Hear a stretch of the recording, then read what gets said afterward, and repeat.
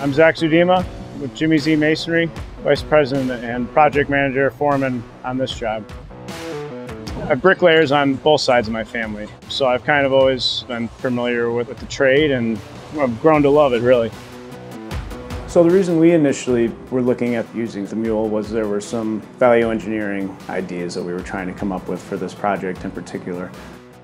The typical length of the block is 16 inches, so we were looking at possibly 24-inch units that we've used before, and we sort of came up with the idea for a 32-inch block, which would ultimately double the length of the block, and we could pretty much get 2 units out of one. The 32-inch blocks start to get pretty heavy. Being at around 75 pounds, it becomes basically a 2-person unit to lay.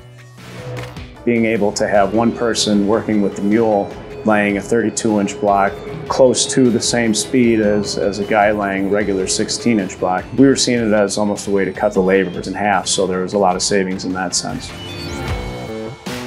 Masonry in particular is kind of a trade that's been around for thousands of years, so to see new technology, it's exciting and it's cool to be a part of and to take those risks and those jumps into moving forward and innovating the trade.